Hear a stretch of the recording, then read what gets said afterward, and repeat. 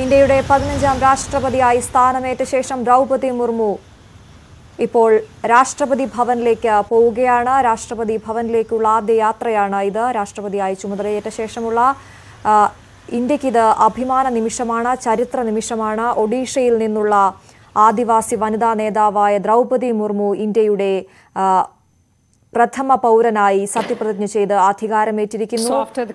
ബിജെപിയിലൂടെ രാഷ്ട്രീയ പ്രവർത്തനം തുടങ്ങിയ ദ്രൗപദി മുർമു കൗൺസിലറായാണ് തന്റെ രാഷ്ട്രീയ ജീവിതം ആരംഭിച്ചത്. പിന്നീട് റൈറംഗ്പൂർ ദേശീയ ഉപദേശക സമിതിയുടെ വൈസ് ചെയർപേഴ്സണായി 2013 ഒഡീഷയിലെ പാർട്ടിയുടെ പട്ടികവർഗ മോർച്ചയുടെ ദേശീയ എക്സിക്യൂട്ടീവ് അംഗമായി തെരഞ്ഞെടുത്തു. അത്തരത്തിൽ 2000 ദ്രൗപദി മുർമു ഒഡീഷ നിയമസഭയിലേക്ക് ബിജെപി ടിക്കറ്റിൽ മത്സരിച്ച് ജയിച്ചെത്തി. റൈറംഗ്പൂർ മണ്ഡലത്തിൽ നിന്നാണ് അവർ MLA ആയി ജയിച്ചത്. തുടർച്ചയായി 2 തവണ MLA ആയി. അതിനുശേഷം ഇപ്പോൾ വളരെ കാലം നീണ്ട പൊതുപ്രവർത്തനത്തിന് ശേഷം ഇപ്പോൾ ദ്രൗപദി മുർമു പ്രഥമ പൗരനായി, ഇന്ത്യയുടെ 15ാം പ്രഥമ പൗരനായി സത്യപ്രതിജ്ഞ ചെയ്ത് അധികാരമേറ്റിരിക്കുന്നു. MG മിഥുൻ തുടരുന്നുണ്ട്. മിഥുൻ, ഇനിയുള്ള ചടങ്ങുകൾ ഏത് രീതിയിലാണ്? എപ്പോഴായിരിക്കും രാഷ്ട്രപതി രാജ്യത്തെ അഭിസംബോധന ചെയ്യുക? മറ്റ് വിശദാംശങ്ങൾ. അശ്വതി, രാഷ്ട്രപതിയുടെ സത്യപ്രതിജ്ഞാ ചടങ്ങുകളെല്ലാം തന്നെ അവസാനിച്ചിരിക്കുന്നു. അല്പസമയത്തിനകം തന്നെ രാഷ്ട്രപതി ഭവനിലേക്ക് ദ്രൗപദി മുർമു എത്തിച്ചേരും. 11:05 ഗാർഡ് ഓഫ് ഓണർ സ്വീകരിച്ച ശേഷം ഈ നടപടിക്രമങ്ങൾ അവസാനിക്കുകയും ചെയ്യുമെന്നാണ് അറിയിക്കുകയും ചെയ്തിരിക്കുന്നത്. എന്തായാലും 10:14 സത്യപ്രതിജ്ഞാ ചടങ്ങുകൾ ആരംഭിച്ചത്. 10 മണിയോടുകൂടി ദ്രൗപദി മുർമുവും രാംനാഥ് കോവിന്ദും പാർലമെന്റിലേക്ക് എത്തിച്ചേരുകയും ചെയ്തു. അശ്വാരൂഢ സേനയുടെ അകമ്പടിയോടുകൂടിയാണ് ഇവർ പാർലമെന്റിലേക്ക് എത്തിച്ചേർന്നത്. അവിടെ ഉപരാഷ്ട്രപതി Venkaiah Naidu, chief justice NV Ramana, Lok Sabha speaker Om Birla തുടങ്ങിയവർ ഇരുവരെയും സ്വീകരിക്കുകയും ചെയ്തു. അതിനുശേഷം പാർലമെന്റിലെ സെൻട്രൽ ഹാളിലേക്ക് ഇരുവരെയും ആനയിക്കുകയും ചെയ്തു. 10:14 ഈ സത്യപ്രതിജ്ഞാ ചടങ്ങുകൾ ആരംഭിച്ചു. അതിനുശേഷം ചീഫ് ജസ്റ്റിസ് NV രമണ സത്യവാചകം ചൊല്ലിക്കൊടുക്കുകയും ചരിത്ര മുഹൂർത്തത്തിന് ഇന്ത്യ സാക്ഷി വഹിക്കുകയും ചെയ്തു. ഇന്ത്യയുടെ 15ാമത് പ്രസിഡന്റായി ദ്രൗപദി മുർമു, ഗോത്രവിഭാഗത്തിൽ നിന്നുള്ള വ്യക്തി, ആദ്യമായി പ്രഥമ പൗരനായി അധികാരമേൽക്കുകയും ചെയ്തു. രാജ്യത്തിൽ ഉടനീളമുള്ള വിശിഷ്ട വ്യക്തികൾ, ഒപ്പം തന്നെ പ്രധാനമന്ത്രി, ഉപരാഷ്ട്രപതി വെങ്കയ്യ നായിഡു, MP-മാർ, ഒപ്പം തന്നെ കേന്ദ്രമന്ത്രിമാർ, പ്രതിപക്ഷ പാർട്ടി നേതാക്കൾ അടക്കമുള്ളവർ ഈ ഒരു സത്യപ്രതിജ്ഞാ ചടങ്ങിന് സാക്ഷ്യം വഹിച്ചു. ഒപ്പം തന്നെ മറ്റ് രാജ്യങ്ങളിൽ നിന്നുള്ള വിശിഷ്ട വ്യക്തികൾ, ജനപ്രതിനിധികൾ അടക്കമുള്ളവർ ഈ ഒരു സത്യപ്രതിജ്ഞാ ചടങ്ങിന് സാക്ഷ്യം വഹിക്കുകയും ചെയ്തു. എന്തായാലും ഇന്ത്യയെ സംബന്ധിച്ച ചരിത്ര മുഹൂർത്തം തന്നെയാണ് ഇപ്പോൾ ഉണ്ടായിരിക്കുന്നത്. ഗോത്രവിഭാഗത്തിൽ നിന്ന് രാജ്യത്തിന്റെ 75ാം സ്വാതന്ത്ര്യദിന ആഘോഷ വേളയിൽ കൂടിയാണ് ഇത്തരത്തിൽ ഗോത്രവിഭാഗത്തിൽ നിന്നുള്ള ഒരു വനിതയെ രാഷ്ട്രപതി പദത്തിലേക്ക് എത്തിച്ചിരിക്കുന്നത് എന്നുള്ള ഒരു പ്രത്യേകതയും ഈ ഒരു ചടങ്ങിനുണ്ടായിരുന്നു. എന്തായാലും സത്യപ്രതിജ്ഞാ ചടങ്ങുകൾ അല്പസമയത്തിന് മുമ്പ് അവസാനിച്ചു. ഇനി 11:05 രാഷ്ട്രപതി ഭവനിലെത്തുന്ന രാംനാഥ് കോവിന്ദും ഒപ്പം തന്നെ രാഷ്ട്രപതി ദ്രൗപദി മുർമുവും അവിടെ ഗാർഡ് ഓഫ് ഓണർ ഏറ്റുവാങ്ങും. ഇതാണ് ചടങ്ങുകൾ. അതിനുശേഷം ചടങ്ങുകൾ പൂർത്തീകരിക്കുകയും ചെയ്യും. ഒപ്പം തന്നെ ഈ സത്യപ്രതിജ്ഞയ്ക്ക് ശേഷം നന്ദി പറഞ്ഞുകൊണ്ട് തന്നെയാണ് രാജ്യത്തെ രാഷ്ട്രപതി ദ്രൗപദി മുർമു അഭിസംബോധന ചെയ്തത്. രാജ്യം അർപ്പിച്ച വിശ്വാസമാണ് തന്റെ ശക്തി. അതിൽ MP-മാർക്കും MLA-മാർക്കും തന്റെ നന്ദി രേഖപ്പെടുത്തുകയും ചെയ്യുന്നു. അവർ നൽകിയിട്ടുള്ള വിശ്വാസമാണ് തന്റെ മുന്നോട്ടുള്ള പ്രയാണത്തിന് ഊർജ്ജം പകരുന്നത് എന്നുള്ള ഒരു പ്രസംഗത്തിലൂടെയാണ് തന്റെ അഭിസംബോധന പ്രസംഗം രാഷ്ട്രപതി ദ്രൗപദി മുർമു ആരംഭിച്ചത്. അതിനുശേഷം ഈ ദളിതർക്കും സ്വപ്നം കാണാമെന്നുള്ള ഒരു സന്ദേശമാണ് തന്നിലൂടെ നടപ്പിലാകുന്നത്. തന്റെ നാൾ വഴികളും ഒപ്പം തന്നെ തന്റെ രാഷ്ട്രീയ ജീവിതവും അതിന് ഉദാഹരണമാണ് എന്നുള്ള ഒരു പ്രതികരണമായിരുന്നു, അത്തരത്തിലുള്ള ഒരു വിശദീകരണമായിരുന്നു ഈ ഒരു പ്രസംഗത്തിലുടനീളം പ്രതിഫലിച്ചു നിൽക്കുകയും ചെയ്തത്. കൂടാതെ വനിതാ ശാക്തീകരണത്തിനാണ് തന്റെ ലക്ഷ്യം പ്രഥമ പരിഗണന നൽകുന്നത്. വനിതകളുടെ ഉന്നമനത്തിനായും ഒപ്പം തന്നെ ദളിതരുടെ ഉന്നമനത്തിനായും താൻ പ്രവർത്തിക്കും. കൂടാതെ പാർശ്വവൽക്കരിക്കപ്പെട്ടവരുടെ ശബ്ദമായി താൻ മാറുമെന്നുള്ള ഒരു തരത്തിലുള്ള പ്രസംഗമായിരുന്നു രാഷ്ട്രപതിയുടെ ഭാഗത്തു നിന്നും ഉണ്ടായത്. കൂടാതെ സ്വാതന്ത്ര്യ സമര സേനാനികളെയും ഈ ഒരു പ്രസംഗത്തിൽ രാഷ്ട്രപതി ഓർമ്മിപ്പിക്കുകയും ചെയ്തു.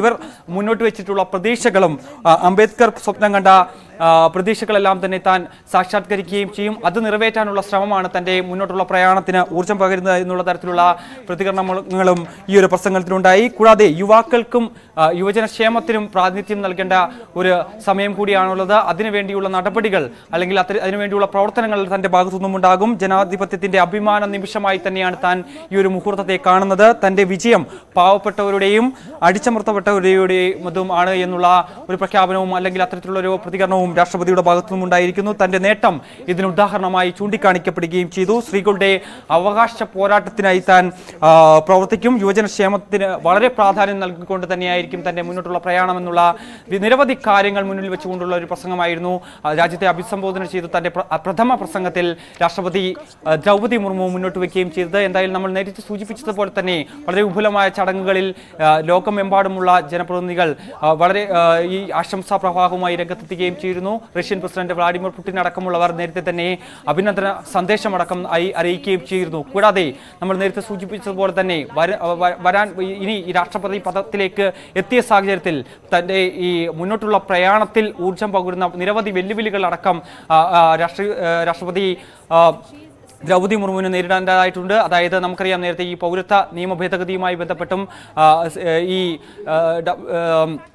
ഏക സിവിൽ കോഡ് അടക്കമുള്ള പ്രഖ്യാപനമടക്കം നേരത്തെ BJP പ്രഖ്യാപിക്കുകയും ചെയ്യുന്നു. ഇക്കാര്യങ്ങളിലെല്ലാം തന്നെ നിരവധി ആശങ്കകൾ ഈ വിഭാഗത്തിലുള്ള ആൾക്കാർ മുന്നോട്ട് വയ്ക്കുകയും ചെയ്യുന്നു. ഇതിനെ എങ്ങനെ ദ്രൗപദി മുർമു നേരിടും, അതിനുള്ള പ്രവർത്തനങ്ങൾ എങ്ങനെ ഏകോപിപ്പിക്കുമെന്നുള്ള കാര്യം നമുക്ക് കണ്ടറിയേണ്ടതായിട്ടുണ്ട്. കൂടാതെ ഈ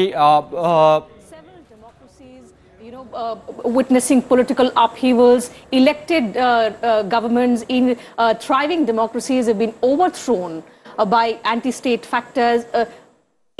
Even in that surrounding, India, the world's largest democracy, shines bright, a symbol of this inclusive democracy of empowering that very section which has been, remained marginalized, which has remained downtrodden for decades together.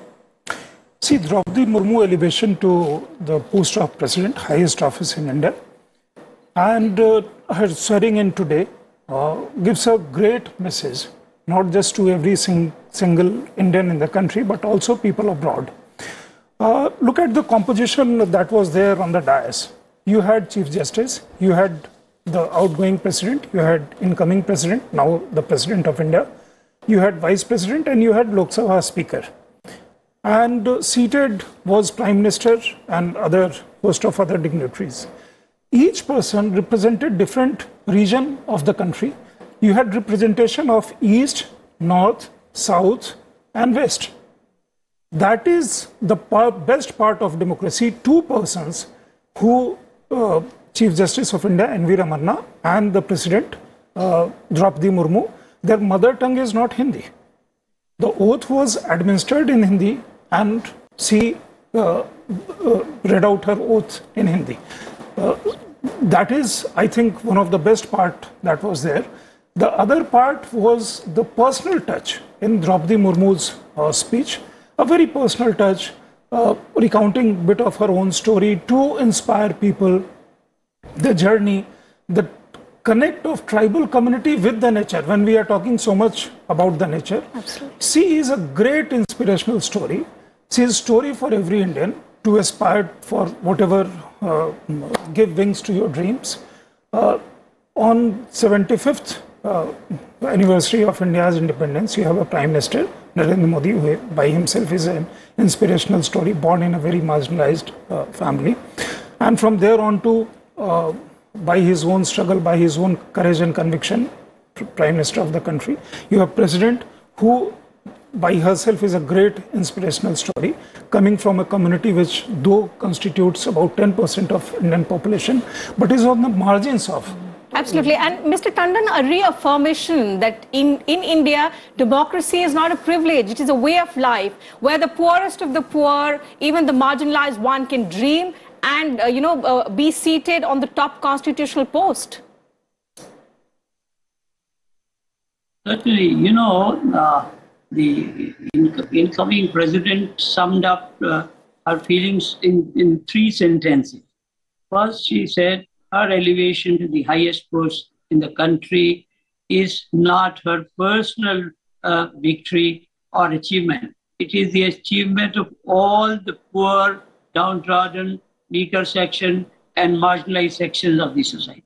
The second, she said that all these sections, which I have referred to, can see their image in me. I represent all of them, and also the women folk.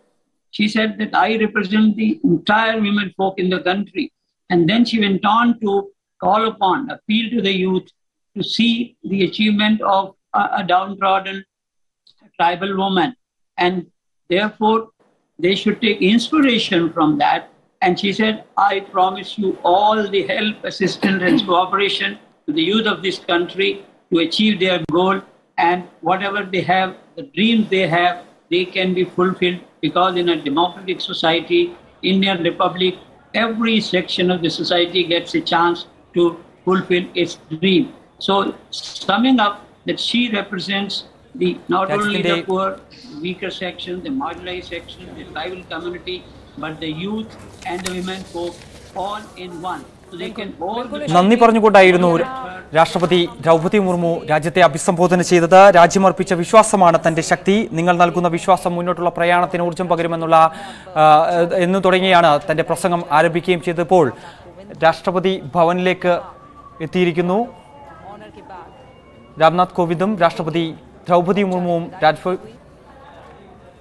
രാഷ്ട്രപതി ഭവനിലേക്ക് എത്തുന്ന ദൃശ്യങ്ങളാണ് ഇപ്പോൾ കാണുന്നത്. അല്പസമയത്തിനകം തന്നെ guard of owner സ്വീകരിച്ച ശേഷം प्रक्रिया है वो फिलहाल यहाँ पूरी की जाएगी. ये सीधी तस्वीरें राष्ट्रपति भवन से.